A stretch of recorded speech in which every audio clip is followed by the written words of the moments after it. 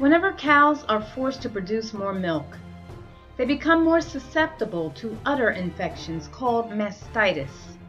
Mastitis is a condition which can increase the amount of cow's pus, which ends up in the milk that you are drinking.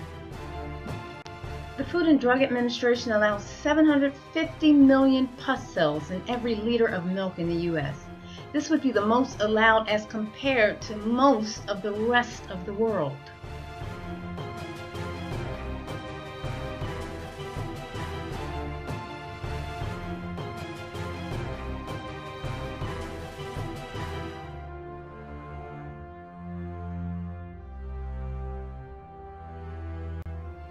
Cow's milk has been linked to cancer, diabetes, autism, schizophrenia, and many autoimmune disorders such as multiple sclerosis. Did you know that cow's milk has been known to cause lung cancer, prostate cancer, breast and colon cancer? It causes acne, migraine headaches, perpetuates mood swings, causes bronchitis, emphysema, asthma, and heart disease.